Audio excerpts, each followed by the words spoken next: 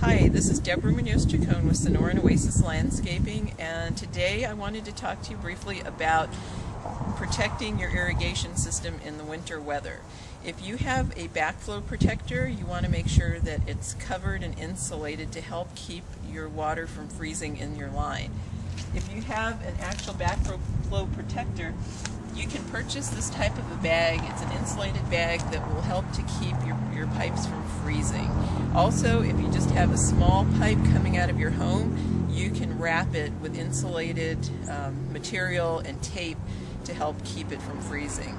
So that's a good idea to do if you have a backflow or if you have a spigot coming out of your home. This is Deborah with Sonoran Oasis Landscaping.